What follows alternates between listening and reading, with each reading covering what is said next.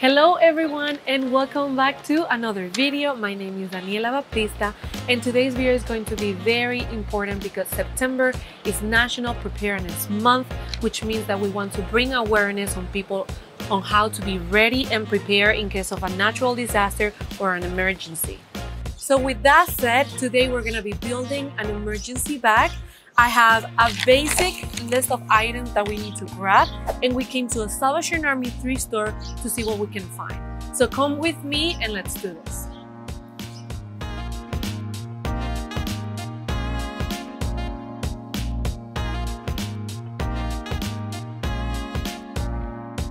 Alright guys, we are back and we are gonna start building our emergency bag.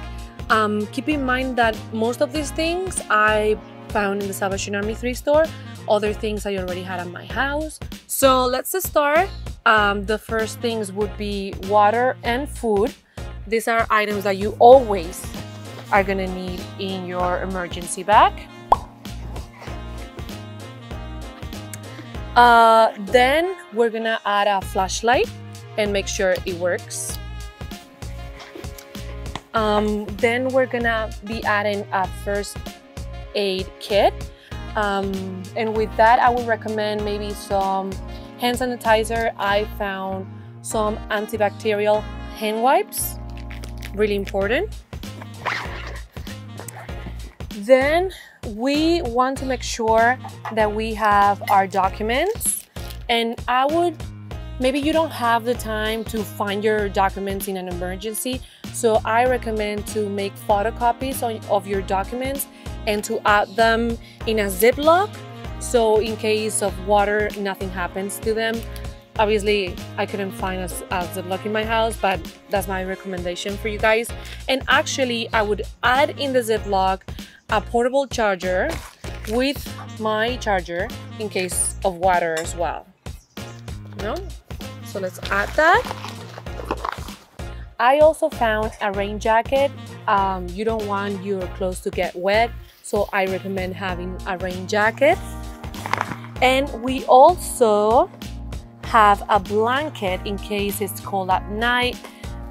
This one is actually brand new, and I found it in the Salvation Army thrift store. It was a great find.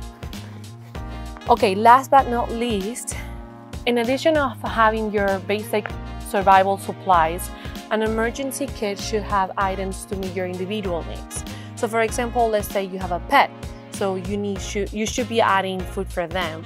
Or let's say you are in essential medication, you should be adding your medication to the bag as well. And these things are really important to have them aside and ready, because you never know what can happen and you never know how much time you're gonna be able to have to grab the things. So last things for our bag: a knife, ropes, duct tape, and a lighter. So all this, we're gonna add it to our bag.